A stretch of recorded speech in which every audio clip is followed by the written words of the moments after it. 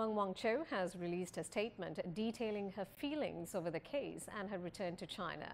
She has expressed her gratitude to China and all those who have supported her over the past 3 years, saying she will not have gained her freedom without the support of a strong China. She has praised the development of the country under the leadership of the Communist Party of China. Meng has also expressed gratitude for living in peaceful times. She says support from China, both at the governmental and civil level, gave her faith and kept her going during what she calls dark moments. She says the way back home, although difficult, has been very heartwarming.